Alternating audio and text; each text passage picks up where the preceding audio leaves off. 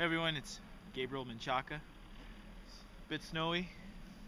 We've been here 1 year yesterday. Usually we just go and give our updates on what's going on in the city and in the church. But we got some guests with us, so I'm going to let them go ahead and talk about what's been going on with them since they've been here. And how they think the church has changed a bit.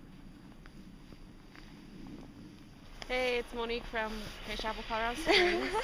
I'm here in Estonia with Gabo and Vanessa. I've been here for about 6 weeks, and we're out here in the snow. As you can see, it's pretty deep. It's been really awesome here.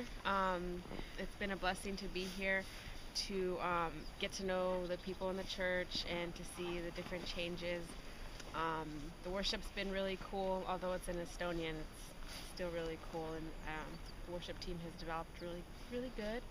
And it's just been a good journey. So, yeah. Okay, go Vanessa Marie. Hi, I can't do it. I don't know what to say though. I'm Vanessa Valdez from Praise Chapel, Paramount Spanish. And I don't know what to say. It's hard.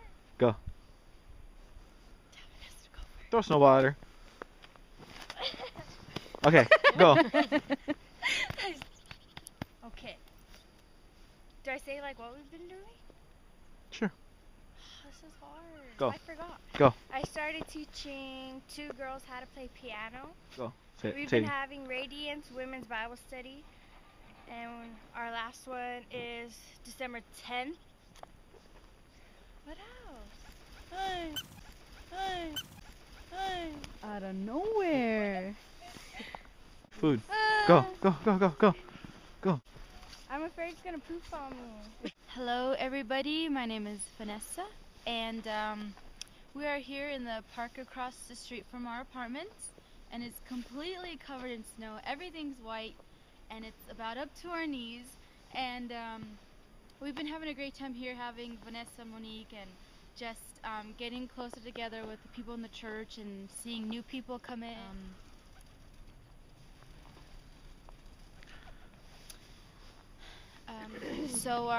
A few new things that have been going on is Kituse Gabel is helping volunteering with the Salvation Army here in Tallinn, and just the other day we had about 8 or 9 people from the church, including ourselves. We went and we sorted out donated clothes from Sweden, and we were able to sort all the kids' clothes, the men's clothes, and the women's clothes, and the room was full of clothes, and by the time we were done they had just a few bags left to sort out, but we're trying to get involved in the community as much as we can, and with the help of Salvation Army and all of us working together as believers, we are touching people in different ways, and it's hasti. Good. So, as you can see, there's a bit going on in Estonia at the church. We're part of the Salvation Army. We're volunteering there. We have young people doing Bible studies now at the church. This next 2 weeks will be a series by one of the guys in the church.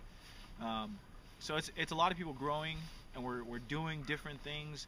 We're trying to get out as much as possible, but as you can see, it's a bit challenging with this much snow.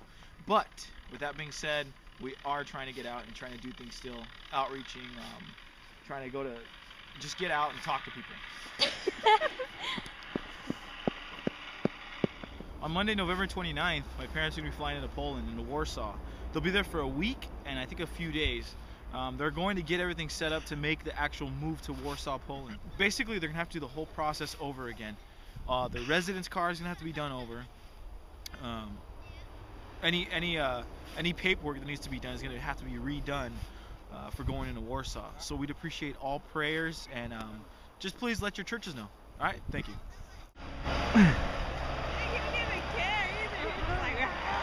He doesn't have a Hong Kong? Got snow in my boot. Let me take a seat here.